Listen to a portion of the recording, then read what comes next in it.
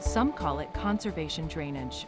It's a practice designed to help farmers increase yields, conserve water, and reduce nutrient loss while they cut the amount of nitrates leaving crop fields through underground drainage tile. Farmers install water level control structures and tile lines to turn the drainage system on and off at different times of the year. Let's look underground to see how one works. After harvest, when there's little concern for the soil being too wet, stop logs are inserted into the structure to hold more water in the soil profile, raising the level of groundwater. In the spring, shortly before planting, stop logs are removed to drain the soil more fully.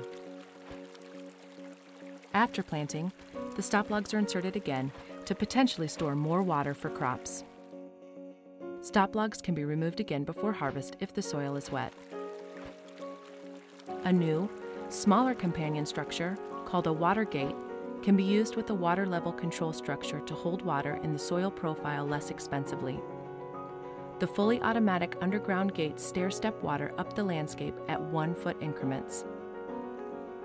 Water level control structures and water gates can be used with new tile systems or retrofitted to existing tile. These structures can reduce total water flow volume over a year by 20 to 40% or more, achieving up to a 40% reduction in downstream nitrate loading. And conservation drainage has the potential to increase yields, as much as 10% in dry years. So remember, tile drainage doesn't have to be a 24/7, year-round, all-or-nothing proposition anymore. Now you can turn your drainage system on and off to have more water when you need it for the crop, and at the same time, improve your ability to cut the amount of nitrates leaving your farm.